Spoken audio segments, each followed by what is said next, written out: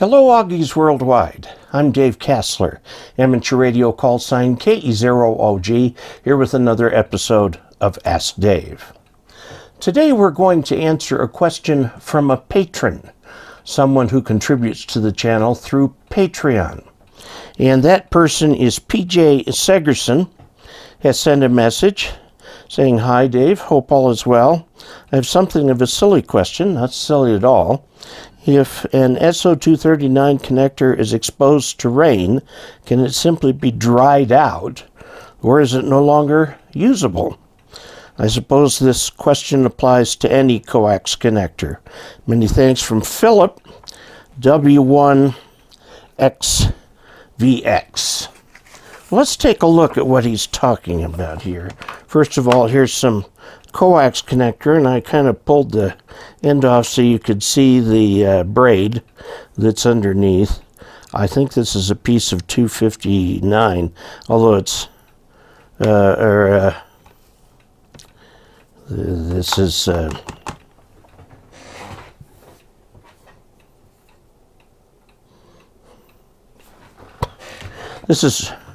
RG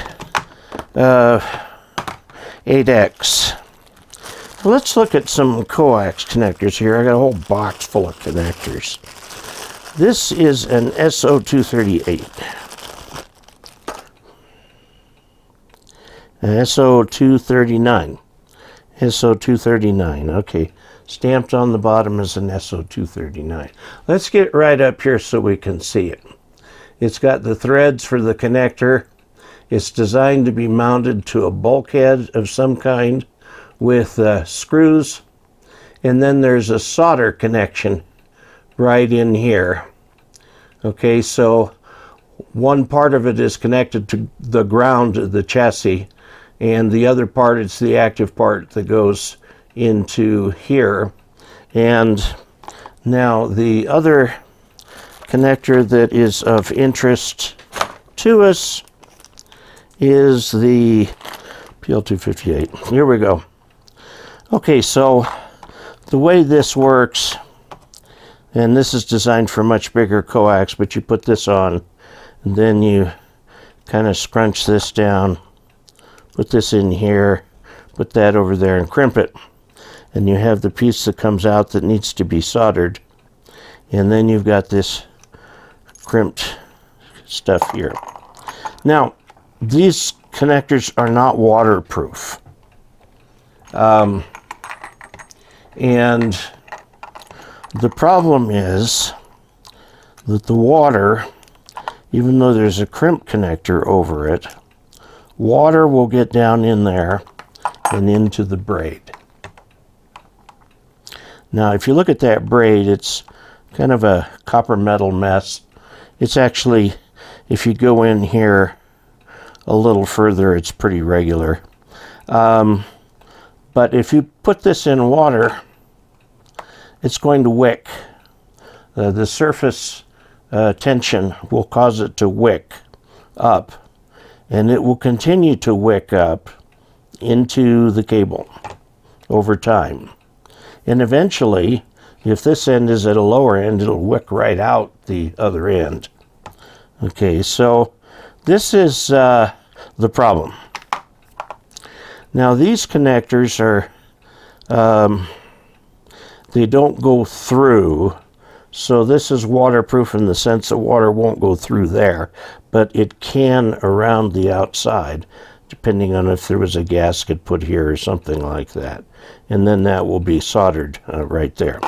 These connectors definitely are not waterproof. In fact, this ring, this outer ring comes all the way off. This outer ring comes all the way off.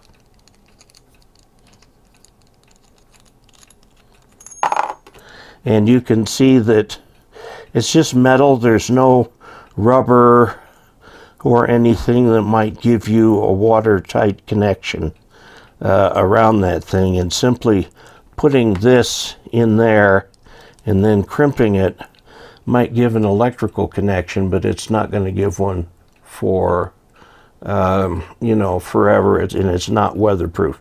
So you're going to need to wrap a waterproof tape around connectors that are left outside. Now, what about the case where it just gets wet? And this is the case now. I'm thinking his call sign is W1, so he's New England or somewhere up there. It can be kind of wet in the all during the year. You get rainstorms and everything that's wet, so green. And if you get a lot of water in your connectors, they will eventually ruin the coax. And this is why a lot of people say your coax should be replaced every 2 or 3 years.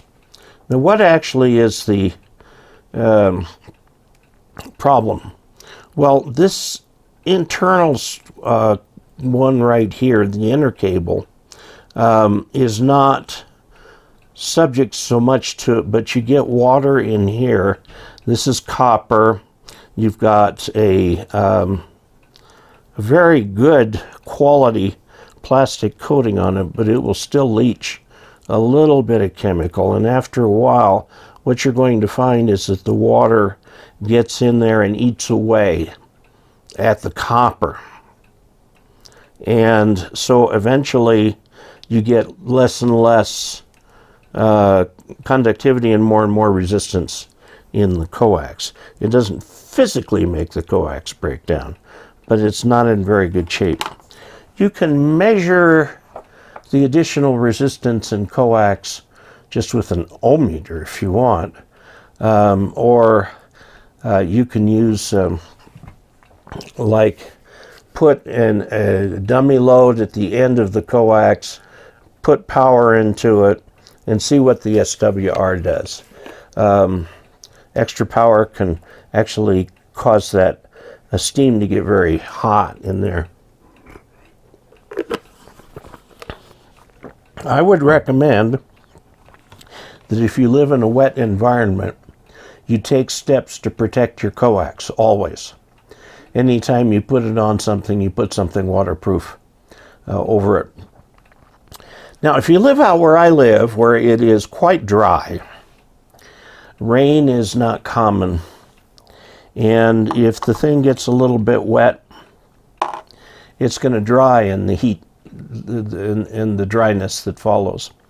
Our outdoor temperature right now is 87 degrees with 24% humidity, and that will tend to dry out a coax. Coax left in the sun, this will tend to drive the water out of the coax. So out here in the West, I don't worry too much about it. Now, if I know it's going to be a permanent connection, in other words, I intend to use this antenna, like for example, my step IR, big IR, I just, that's going to be my vertical for a long time to come, so those connections are pretty well treated.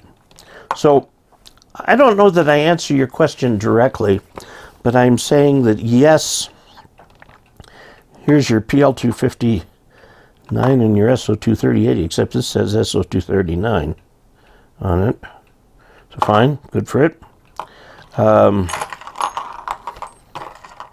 Get these connectors over here where they can be seen in here. Okay, this is the one he was asking about, but all of the connectors need to be protected from water. If you're gonna just throw up something for the afternoon, I wouldn't worry about it. But if you know you're going to get pounded by a bad thunderstorm, yeah, I'd worry about it and go ahead and put some tape over it. Electrical tape stretches a little bit, which tends to stretch it around the thing so it'll make it waterproof, but it doesn't last a long time in that configuration. I would put a waterproof tape on it first, like this. This is from 3M, insulating tape, and the number in there is 2CF8. 2CF8. and it's got this cover and this black tape, stretchy, sticks to itself.